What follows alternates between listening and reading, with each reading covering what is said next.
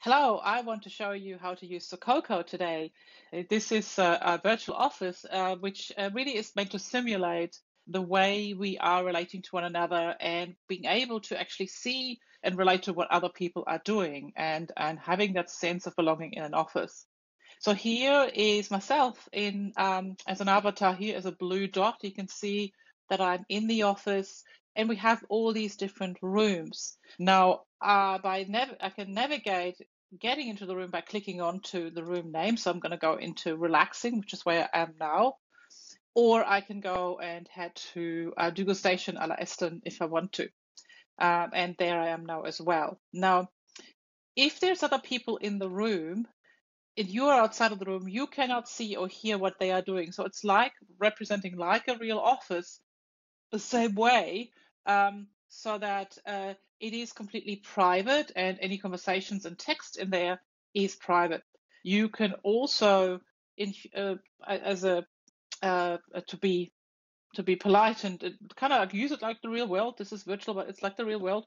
If there's other people in another room, you right click and you knock because you're going to ask, to be invited in. And you can see who's in there and what they're doing.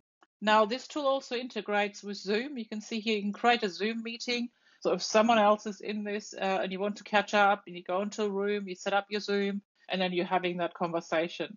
So Coco also provides free 300 minutes a month of talking, so you can do that as well.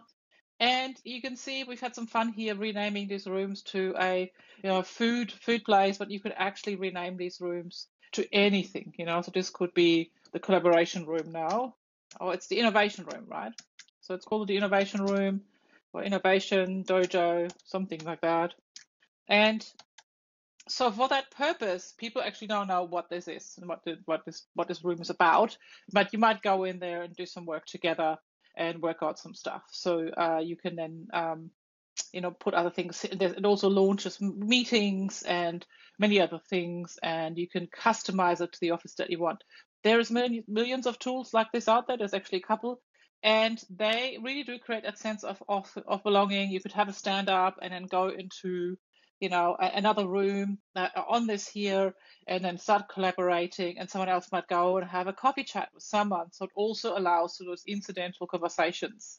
Some of those challenges people have related to me was that they didn't know what the other person was up to and whether or not it was an appropriate time to go and talk to them, whether or not they might be busy with something else or whether they're concentrating deeply. So here you can set up these rooms and maybe say, we make this room now quiet working. So once I'm in there, don't come and disturb me because I am quietly working. And so if someone knows I'm concentrating a lot in there and will not bother me. Here's Sococo. It's wonderfully easy to use. It is very creative, and you can do some really great stuff with it to build a virtual office, especially in this time.